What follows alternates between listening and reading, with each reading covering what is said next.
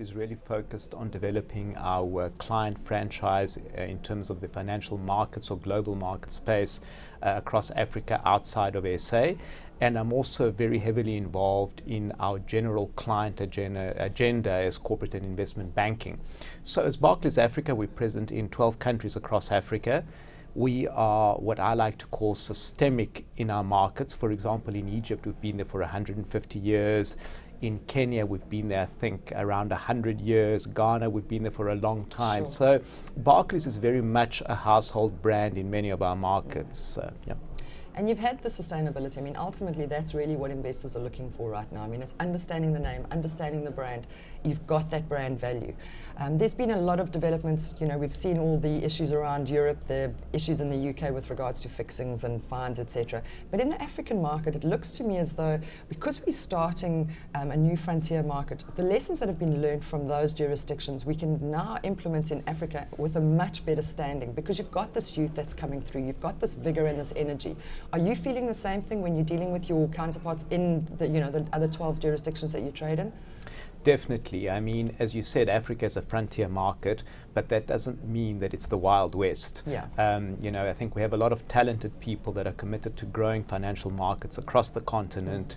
As has been mentioned in this conference a lot, you know, Africa is a very youthful population. So I think the energy and the drive behind doing it is really significant.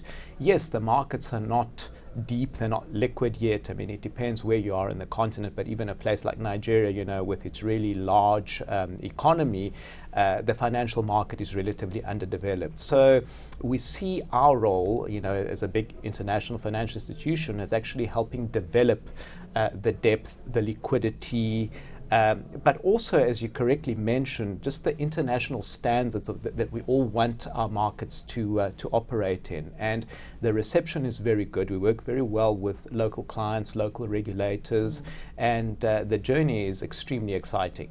And one of the things that's interesting, I mean, you can tell us this from the Barclays perspective, but, you know, often you see your counterpart coming in from the US or from the UK.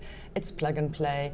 You know, we assume that the infrastructure is in place, we assume that everybody has the knowledge, and that is not the case in Africa. So you've got to be robust. Barclays has people on the ground who are legitimate domestic individuals that understand the culture and understand how to do business with the people that really need that personal interaction. So from that perspective, in terms of the investment in the people and the places that you've actually set up bricks and mortar, it's not just a suitcase banking scenario, it's bricks and mortar. Has this stood you in good stead? Do you think it's a great strategy? Definitely.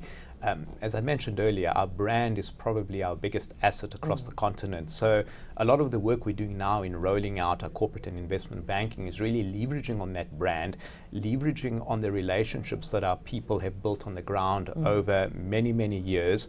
And also, as you correctly mentioned, not trying to plug and play. So a good example of this for us is the rollout of Barks, which is our online trading system. Yes. Now, Barks is well known across the world as Barclays online trading system, but the reality is that we took that system and developed it for local markets. And not just one market, Pan-Africa, but 12 different markets with different requirements in terms of, you know, internet capability and bandwidth, etc. So we are now at the end of rolling it out across all our countries, and it's proven to be a real success for us. And the success is because you're robust enough to pull it off. So, you know, I think that is what holds the brand strong, because you've got the backup, you've got the institutions overseas that are, you know, bringing in cash. But now that that's stopped, the African market is starting to rejuvenate. So that's very, very encouraging for investors. However, let's talk about the Barclays strategy with regards to the investor base that you've got offshore. So there is a strong brand, whether you're in Europe, whether you're in the US, whether you're in the UK. Even in Asia and regions, if we look at that and the investors that are looking at Africa, so how much knowledge is then being passed back into those you know, various institutions to say, come and invest in Africa, this is what we're doing, use our brand and make some money. What does that look like for Barclays?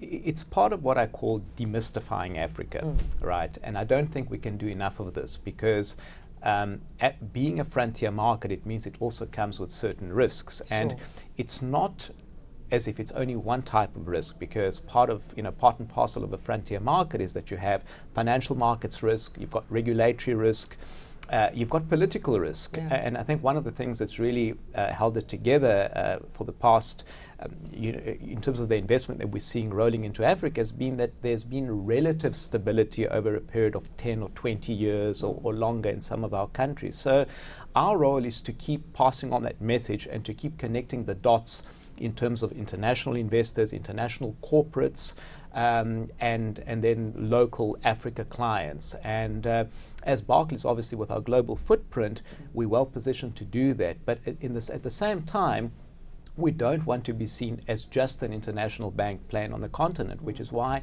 it's so important to us that we've actually headquartered in Africa and with a very significant presence out of South Africa, which is something that we can actually leverage by understanding local market environments, local clients, and really being an Africa-centered organization with global support.